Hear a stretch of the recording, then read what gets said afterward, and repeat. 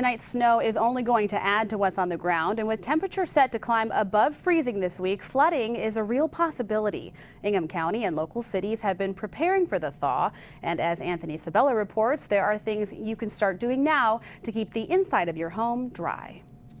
At Stay Dry Basement Waterproofing, it's not a matter of if, but when. This week, we've added extra staffing for the extra traffic that we're going to get. Looking past a snowy Monday and into the rest of the week, temperatures into the 40s, and with them, the potential for flooded homes. To avoid having a mess in your basement, Chaz Carrillo suggests preparing for a melt now.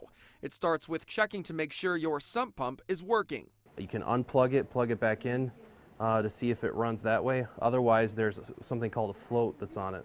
And you can lift that up to trigger it to make it go on. A bigger problem for homes in low-lying areas, says Lansing Public Service Director Chad Gamble. People can check their sump pumps, their floor drains, making sure if they have a backflow preventer that it's been maintained. If they are susceptible to flooding, they may want to raise any items that they have on the basement floor up a little bit. In the meantime, Lansing is focusing on city streets, clearing drains and catch basins, although constant plowing has made that difficult. There is somewhat of a limitation to what we can do, but we're going to do our very best to make sure our system is functioning well and the catch basins are as clear as they possibly can be.